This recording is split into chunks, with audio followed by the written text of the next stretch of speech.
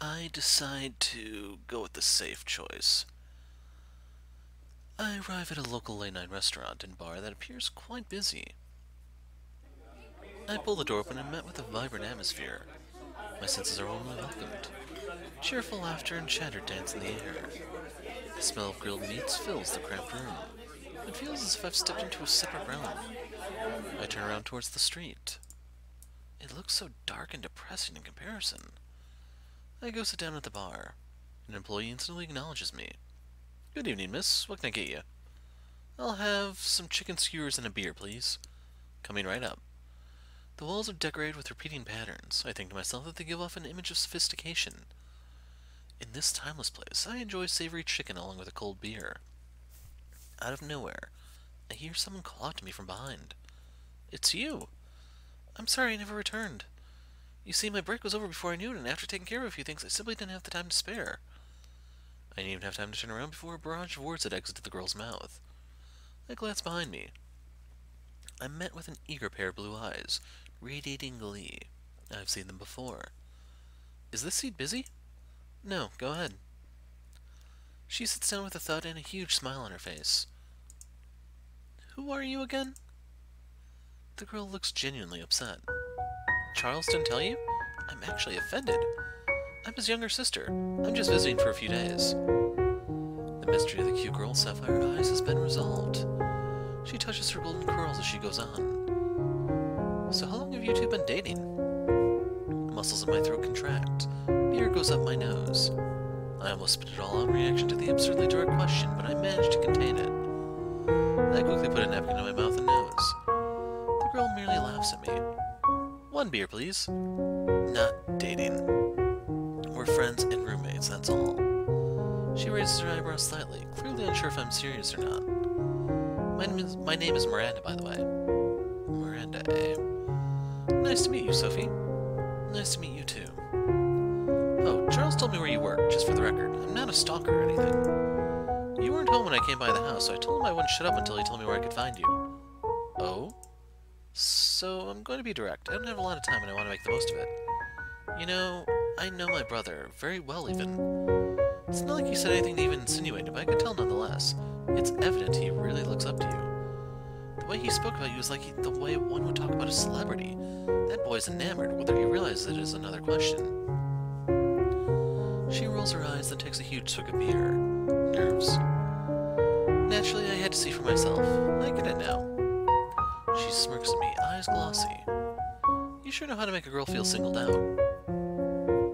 "If I had more time, I'd go easier on you. Comes down to this one thing, right? I only want the best for my brother. Shh. Even if things haven't developed into something yet, there's always a possibility. And I likely won't get to visit him again for a while. So that's why you're under investigation." I don't even know what to say. Things sure are moving fast. Here I thought I'd get a cozy evening to myself, enjoying a beer and some chicken skewers straight off the grill. "Tell me about yourself." Charles said I should ask you instead of having him explain. That, of course, made me very curious. "I'm sure. No point in brushing it off or changing the subject. Perhaps the alcohol's already affecting my judgment. Ever heard of a pop group called... Rings a bell. No type of music, though. I used to be a member." "Oh, of course. Something only the prettiest girls get to do." I shrug. It wasn't like that. And according to our managers back then, everyone could be pretty, if that was something they wanted. Sure wasn't an unpopular choice to go down that road. "You mean surgery?" "Yeah." My confirmation seethes with spite. "I see, yeah. I can see it being a thing. Did you have anything done?" I chuckle. "No. I used to think I was perfect. I disregard my manager's pleas completely. Which is ridiculous in hindsight. Not that I declined it, but... Why am I even telling you about this again? Because I'm a social butterfly with immense people skills, no?" "So you say." Can't even count the amount of times I heard comments such as "You're a bit too fat, your lips are a bit too small, your nose isn't straight enough, your breasts could use a boost." They weren't even directed towards me most of the time. It's just a thing of the industry. Words passing you by, in the air around you. Sometimes they'd stick. It changed me. That life changed me. Ultimately, I realized there were certain things more important than appearances and wealth. In fact, nothing's about appearance and wealth. supposed to believe that such things are lonely and misguided, blind to the industry's true purpose. The most attractive thing is passion and a heart of fire to guide you towards your dreams. I know, so cheesy, but really though. Anyway, we had it. However, it wasn't our dream. We just thought it was. We were just manipulated into believing as much. I don't have a dream. It took me a long time and many occurrences to realize that much. Sensitive to alcohol, are we? She chuckles. Sorry, I'm blabbering, aren't I? I'd be more embarrassed than I am, but it seems the alcohol has temporarily inverted my normal introverted personality. Yeah, but don't worry about it. You're saying interesting things. You know, most people haven't a clue about the industry, I'm sure. The cream of the crop. All they see are the pretty girls and their hypnotic charm. I know, because I'm one of them. That's all I really see. She smiles radiantly. The eye-opener is appreciated. Miranda pulls up her phone. Out. She fires off a barrage of letters while muttering. Well, to mend my hangover tomorrow, I know what I'm listening to. Oh. I don't have it in me to say anything else. Bartender, 2 more beers, please, and thank you. So what do you do, Miranda? That was Miranda's text bubble that was saying that. That was supposed to be Sophie. I'm glad you... Or was it supposed to be? Well, I'm glad you asked. I'm an art tutor for children. Mostly those of prestigious families. They make me go all over the country. That's cool. Sure, children always are. She looks away, her expression turning cloudy. But the parents... infuriating isn't enough to describe them. They think their worth exceeds anyone else's. It's my job to shape their son or daughter in accordance with the parent's ideal. That's what's expected from me, at least. They're just children, so they play along. I know this. I know all this. I was thinking, you used to be like one of those children, didn't you? You're not far off. It's just... It wasn't my mother's ideal, it was society's, and my egocentrical desire to reach the mirage called perfection. It sounds so ridiculous when you put it like that, huh? But that's how it was. I owe my mother a great deal. If it's one thing I can't really blame, it'd be my mother. She wasn't able to reach me. It corrupted me, and I regret. I found myself staring down my beer. My voice faded out because there was no will left in me to finish the sentence. Sorry. Could we change the subject? Naturally. Anyway, 12 more hours and I'll be on my way again. Where to? Some flashy area far, far away, I'm sure. And I can't find the time to find stable relationships to get into because of work, friendships, or otherwise, which is sad. It's not because I'm highly neurotic and a workaholic, I swear. Charles likes you, I'm sure of it. Well, I like him too. I'm sure, but how much? Don't stress it. I just wanted to plant the seed, so to speak. Who knows, I might be totally off the mark. But you have my approval, girl. Just for the record, you know, since we likely won't be seeing each other again for a long while. That's actually the reason why I found it so easy to talk to you. Yeah, I lied. I'm not normally like this, so... Oh. I'm usually cold, stuck up, just like the people I work for. A product of my environment, or what is it they say? She laughs. The fake kind, the sad kind, the depressed kind, the familiar kind. You put on a good act. Sure, yeah. Really, though. Thanks for giving me a break from my usual facade. Who I showed you as my ideal self, not my current self. It's okay. I'm glad I could at least do that for you. Anyway, you, however, should go easy on the alcohol. She laughs hysterically right in my face, trying to force the cloudiness out of the atmosphere. 2 beers and you're telling me your entire life story. Well, lonely? I know it all too well, girl. Anyway, I think it's about time I get going. Travel day tomorrow and all. The girl stands up. She gives me another examining glance. See ya, cutie. I click my tongue as Charles' high-strung sister storms out the door, leaving me to pay the bill. Jeez, does it run in the family or something? Soon I reluctantly pay the bill and head out into the dark winter night by myself. I wander home, paying no heed to the clock's incessant ticking, progressing towards the future. My mind is empty, but it's the good kind of empty. Getting to experience inner peace for a brief moment makes me feel like I'm walking in clouds, my feet crunch against the snow. My hair is wavy and all over the place, and I don't care. The cold winter air feels refreshing as I run my fingers through my hair, allowing them to enter the nest that it is. I close my eyes for just a moment. The night is quiet, but my mind is playing me the most euphoric, uplifting tunes. Mysterious chords skillfully execute arpeggios, atmospheric percussion giving life to the song, and a soft voice filling the remaining void with nothing other than humanity. They occupy my head in an instant. Music's unexplainable magic empowers me and gives me hope for the future. One of winter's lovely symphonies. By the way, thanks for the heads up, asshole. It's past dinner time. Charles has returned from his lessons, and I promise to show him my favorite spots around the outskirts of the city. We're walking side by side out of the city center while talking frivolously.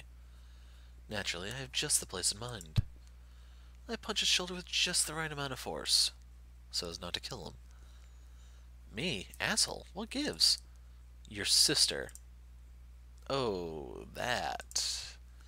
You even have my number. A text would have sufficed. Well, I thought you two would hit it off just fine. That's besides the point. The next time you text me, got it? So, you're like best friends now? I want to erase that stupid grin off his face. No. Trust me, I know my sister. Her text said it all. My ears react like a dog's. What did she say? That's a secret. I hit him on the shoulder once more. With me taking the lead, we've arrived at my one and only snow-covered hill. It's as deserted as ever. The only sources of light are the radiant clouds hanging over the city and the astral sea above us. I walk up the hill and sit down in the snow, as if I were alone. But I'm not. I glance over at Charles. He's building a comfortable mound of his own. After a moment, his behind hits the fluffy snow. He reclines, then gasps, wearing a childish smile. His eyes dart all over the place, taking in the beauty of everything before us. Wow, it's amazing. I feel as if I could see all the way into your grumpy old neighbor's massive mansion if I had super eyes. I can't believe you kept this all to yourself until now, you selfish bitch. What did you just say? I know I didn't quite hear that right. Thanks for bringing me here, so... no problem. You know, this place is only truly magical during the winter. In fact, that alone makes winter my favorite season. There's just something about the winter. It's as if it continuously emits a symphony conveying everything it stands for. The atmosphere, the coziness, and the warmth. Warmth? Yeah, inner warmth. You're such a dreamer. That I am. Silence. Charles exhales deeply. He opens his mouth. I'm glad you guys had a good time. Makes me wonder what she said about me. Your sister. I feel myself run out of steam just thinking about her. She's quite something. Don't I know it? Not that I see her often nowadays. He suddenly looks a bit dejected. Yeah, I hear her career is quite demanding. Staying in touch with her brother seemed like one problem out of many. Indeed, the working conditions they put her through aren't very forgiving, but at least she gets a taste of the posh life. That's what the British say, right? Posh? But that's one of the reasons she got into the position she's in. Did you know that? She wanted to see what the grass looked like on the other side. What she found was that it was both of the purest, most beautiful green color, but also sadly rotten on the inside. Or so I imagine. Well, I'm sure she'll grow tired someday. I kind of long for that day. We used to be kind of close when we were younger, but then she got into art. You'd think that'd only bring us together, with both of us being interested in it. But sadly, it only made us more introverted in a sense, as we only focused on our own improvement. Well, when she returns, I'm sure she'll have the money to speak for her time and suffering. She did tell me about some of the families she's been with. Sounds awful, huh? Yeah. With my concurrence slipping away into the vast space before us, we returned to silence. The night went on in silence.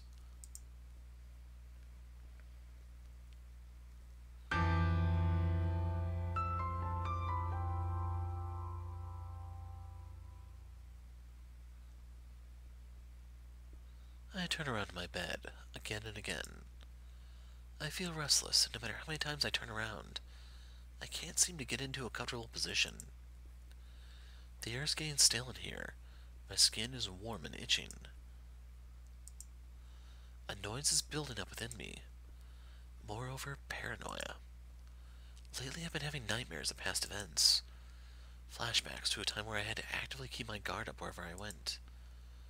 I still do to some extent, but nowadays it's in a much more relaxed manner. The feeling that someone could be anywhere at any time waiting for me, with the intent of hurting me and those close to me. The feeling that used to be more of an everyday reality. Now, due to these dreams, I feel that same old feeling once more. As I think these things to myself and tell myself how silly it is to be worrying about it now. A shudder, followed by a mechanical noise and a blinding flash. Panic hits. Blindness hits. In reaction to the noise, I pull my covers over above my head. My voice is weak, so the words turn out a whisper. What the fuck? I feel like crying, but I can't. I can't seem to move at all. My limbs are frozen in shock. My thoughts are still as well. The only thing I'm capable of doing is stare at the silhouette on the other side of my blinds. Seconds pass. The silhouette is still. My mind is racing, however. I'm starting to regain the ability to think. I don't dare get up. Somehow I have to scare the person off. I don't trust my voice in the slightest, so I need to do it through other means. I grab a nearby book. Sorry Haruki Murakami. I throw it at the window with full force. The flat face of Dance Dance Dance hits the window. A huge bang is produced. No glass is shattered. While its impact wasn't enough for the glass to break, the noise was plenty for the silhouette to vanish. After a moment, someone knocks on my bedroom door. Sophie, you okay? No. Charles enters the room promptly. I can tell he's straining his eyes. My room is evidently too dark for him to see properly. While trying to assess the situation, he rushes up to me. What the hell happened? What was that bang? I sniffle, but my voice seems alright now. Someone was taking pictures outside my window, so I threw a book at them. What the actual... Charles runs out of my room, and I can only assume he's heading towards the front door. Despite what you may think, this was a first for me. I've dealt with various unpleasantries during my life with similar intentions, but they've never been so close. Never at my own. I realize I'm shaking slightly. I detest this feeling. The feeling of being observed. The feeling of knowing someone out there has their eyes set on me. The feeling of being singled out. I didn't think it'd happen here in my hometown of all places. But maybe that's exactly why it did happen. Not many minutes pass before Charles returns. Charles? He enters my bedroom once more. Couldn't see anyone out there. Must have been quick. Jeez. Do you think it's related to... I don't know. Might be. If it is, they aren't even letting you live in peace in your own hometown. Fucking pisses me off. Cowards. So real quick, you have to remember due to the winter landscape there would have been footprints outside of her window that he could have actually used to track the guy. Charles is freaking lazy. That's usually how it is, I guess. Obsessive cowards. Yeah, maybe you should go stay somewhere else for a while. Wouldn't know where. Literally anywhere else but here. I don't really want to, though. I won't be bullied out of my own home. Are you sure? He looks serious, as if trying to figure out if I really mean it, or if I'm just putting on a face of bravery. Would you be surprised if I said I was attempting both?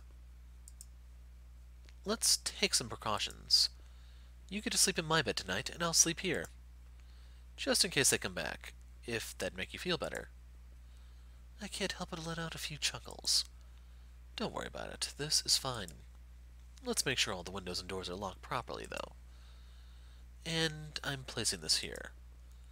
From a nearby closet, I pull out a screen used for room dividing. Thought it'd come in handy after getting a roommate, but not in this way. I place it in front of the window, adding another layer of obstruction. I suddenly feel a bit dizzy. I need to sleep, and I'll be fine, so don't worry. Alright? Good night, and I'm sorry you have to experience things like this. Can't believe it's some people's everyday life. I'm used to it. Yeah, and that's awful. I say this, but I don't mention it's the first time I've had it happen in my own home. I don't want to worry Charles for no reason, so I leave out this piece of information. Good night, and thanks. No need to thank me. Sleep well. He exits my bedroom and closes the door. My room remains in darkness. I look over at the window where the room's divider now sitting. Anxiety is still lingering within me, but I really do want to overcome it. I won't let anyone have that kind of power over me. I stare at the ceiling and begin to count sheep. Surprisingly, it doesn't take long for my eyelids to grow heavy enough to stay shut for the night.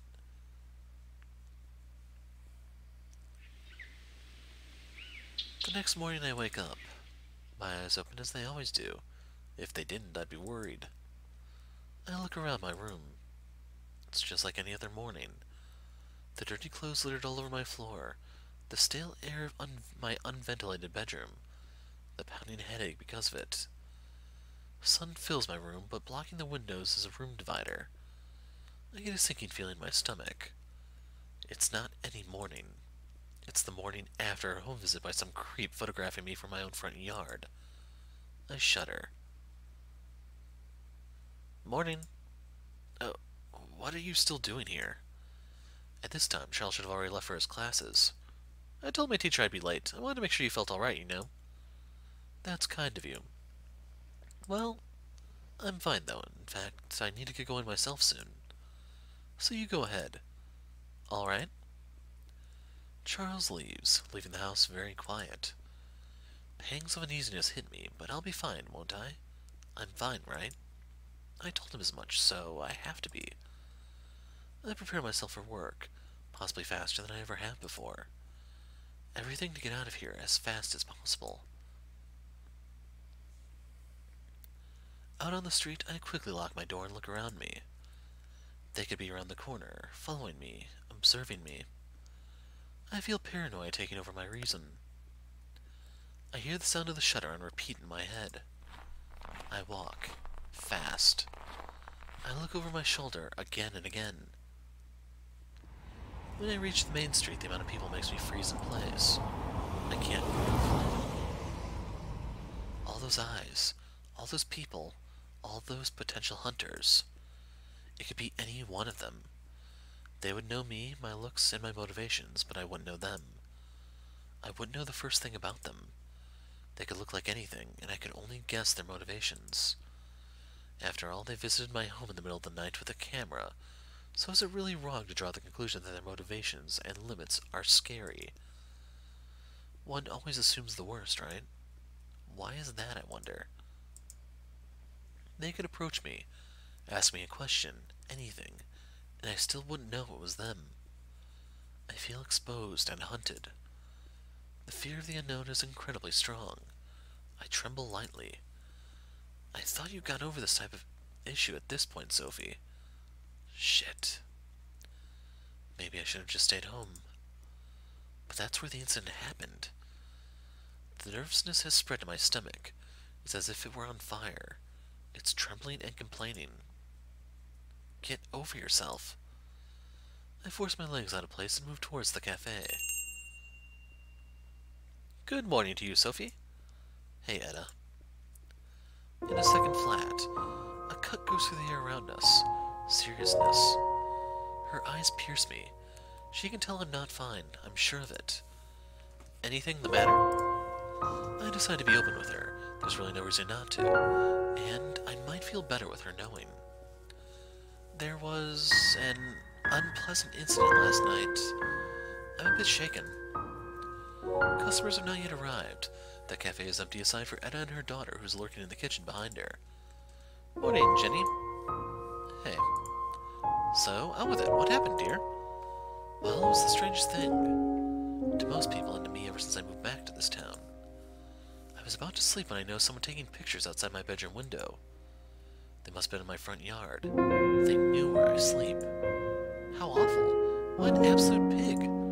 Did you call the police yet? No. Somehow I hadn't even thought about it. How come that wasn't my initial reaction? The only thing that came to mind was how powerless I felt, and how scared I was. You should. I should, shouldn't I? But but I'd rather just not deal with it. It feels easier that way. Sure, it might feel like it, but what if it occurs again? You need to look out for yourself, dear. My stomach sank as the meaning of her words reached me. Now I know I'm out of it, because I hadn't considered that either. I think I might be in a state of shock or something. Lord, are you trembling? I didn't notice it myself, and my hands are shaking slightly. Etta walks up to me and puts her hand against my cheek. You're pale. Paler than usual, and you're the palest girl I know. Take the day off. You need it. I can't help snorting derisively in response to her order. And go where? Home? Let that roommate of yours keep you company. He's enrolled at the local university. He's there right now. And before you say anything else, I don't want to be the reason his learning is halted. I'd rather stay here and distract myself. You stubborn woman. Can't say it's the first time I've heard that. Alright, stay here, but take it easy. Don't hesitate to take a break. And if you don't, I'll make you. Thank you. My husband's friend is in the police. I'm going to call him and he's going to come here and take a statement later. You got it, dear? Oh, okay. The clock turns 5. It was a day like any other workday. While the fear had mostly subsided thanks to Etta's comforting aura, it still lingered in my mind. Each time a customer smiled at me, I couldn't quite return it. Why? Because it could be them. On some level, I realized how ridiculous I was being, but it's more difficult than you think to break this way of thinking. The police statement I gave went fine too. We sat down for a coffee in the back as I retold the story for the 3rd time. He was kind and understanding. It made it easier for me to share. He didn't say what they'd do or when, but now I've at least done my part. I stand outside the cafe. It'll soon make its transformation into a bar that has coffee in their selection of drinks. Hey. Hi. Jenny, isn't it?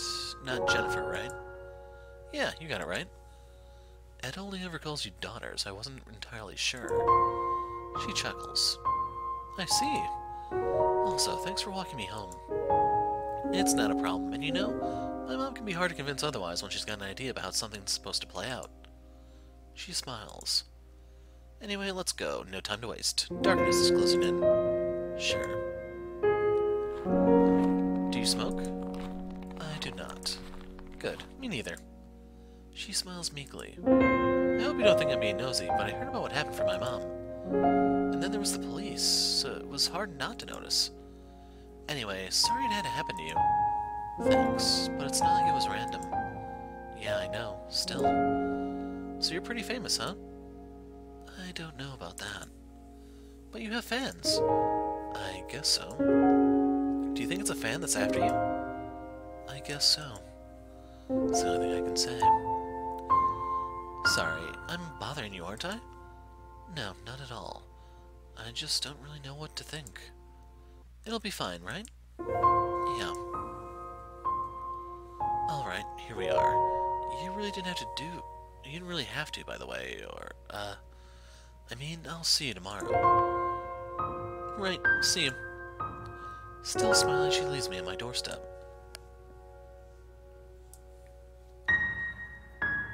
I'm staring at my ceiling as thoughts rush through my head. Once again, I went to bed with the room divider covering my bedroom window, knowing it's the only thing standing between me and, stalker. That's the correct word to be using here, isn't it? For some reason, I thought I'd be able to escape everything, including this, by returning to my hometown. But I guess I was naive. They can't go anywhere I can go.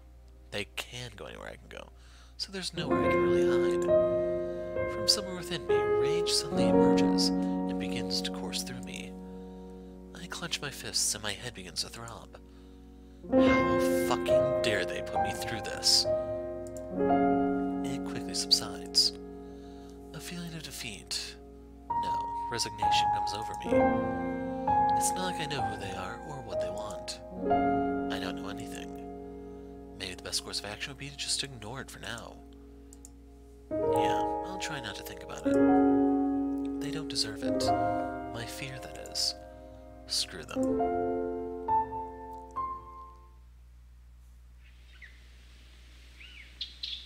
run into Jenny before work. Hey, Sophie. Jenny, hi. The cafe is still some blocks off. We walk side by side towards our destination. Sophie, you seem a little bit off. Is everything okay? I'm alright, and if I'm not alright, I'll get over it. That sounds sort of depressing. Don't mind me. I'm alright, really. As alright as I can be. Just my usual self-efficacy humor or something. Anyway, thanks for asking. Don't let a Debbie Downer like me ruin that great big smile of yours. She beams. You like my smile? How could I not? In the couple of industries I've been in, a great big sincere smile like yours is absolutely rare. Absolutely, absolutely rare. It's these sorts of small things that really help me get through the day. You're embarrassing me. Moving on, I've got a quick question. Which way is it you live again? Me. 10 minutes away. That direction. Oh, right. It's actually about 10 minutes for me too, but going that way. She points towards the west. I live in the south. Apartment. Yep, you. House. A big, wonderful house all to myself. Except one certain dumb oaf of a roommate. She looks worried. Are you having trouble with your roommate? Absolutely. I mean, no, that's a no. He's yeah, a dude. Don't ask. If you met him, you'd know. Wow, a guy? So, is he your boyfriend? If a big dumb oaf like that ever became my boyfriend, I'd never forgive myself. I'd baptize myself in a pool of acid. Jenny giggles. But the fact that you can talk about him like that must mean both of you are quite close. Ever heard of the scorpion and the frog? I think that reference went over her head. She stares at me quizzically. Never mind. So if you don't know the story of the scorpion and the frog, the scorpion needs to get ferried across a river, a lake, some sort of body of water, and the frog's willing to do it for him. So the scorpion gets on the frog's back halfway through their journey in the middle of the deep water. Scorpion stabs the frog, and they both start sinking as the frog succumbs to the poison. Frog asks, "Why'd you do that?" Scorpion's answer is, "It's my nature." So the whole thing is, it's one of those stories like a cheetah can't, or is it a leopard can't change its spots, I think? Or the farmer and the snake, for example, that's another one that has the same moral. People can't change their natures. The main thing is that we're as close as two rattlesnakes intertwined, all fangs and whatnot. I see, so you don't have a boyfriend. Bad thoughts of Lyrian fans and headline scandals whisked through my head, but I pushed them away. Now, something like that never happened, but it was a legitimate concern back then. And in case you're wondering, that is true. The absolute worst example I can think of is there was a Japanese idol who had to issue a formal apology for getting married and having a kid. Fans can be utterly psycho. Never. It's my lifelong dream to become a spinster. But you're beautiful, and if a girl like you can't get a boyfriend, then I must be royally screwed. I let out a small laugh, but I probably blushed too.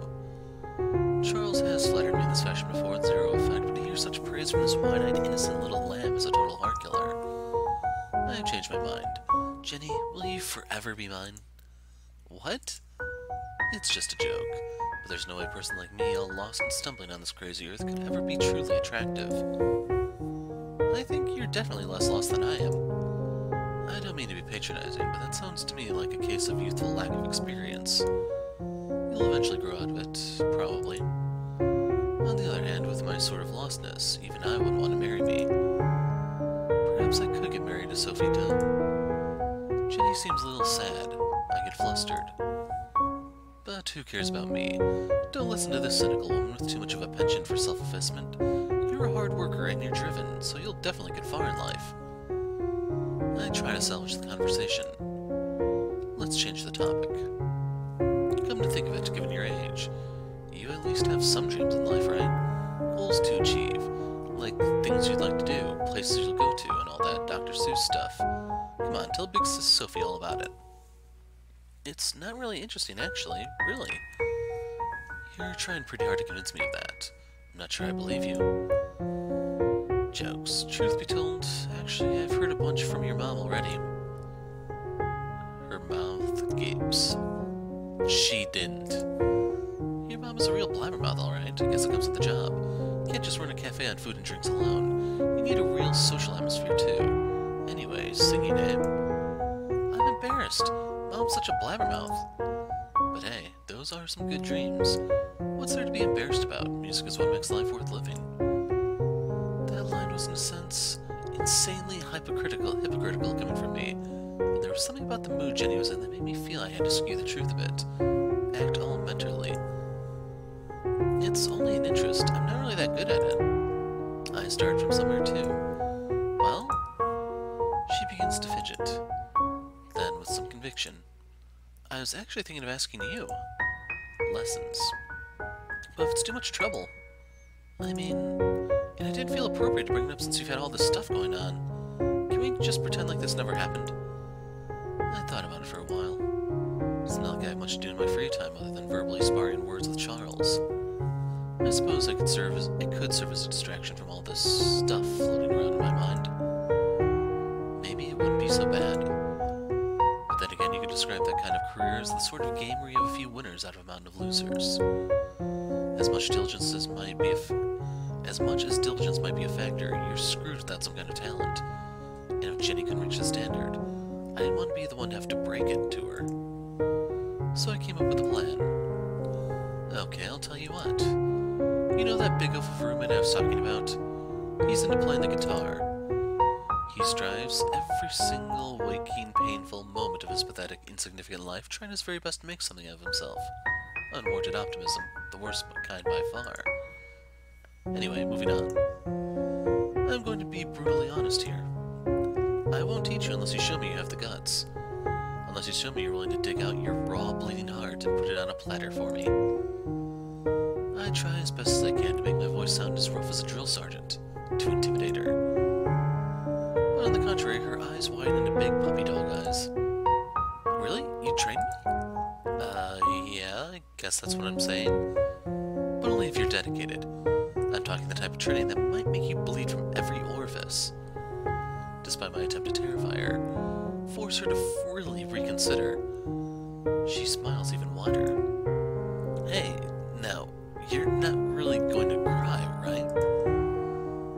It's just, I'm really happy you gave me this opportunity. You're the best.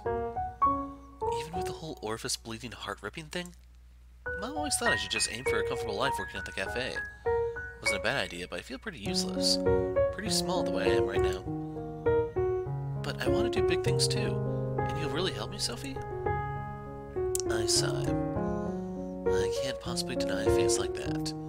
Shoot for the stars. But just be warned that it might get too hot for your liking.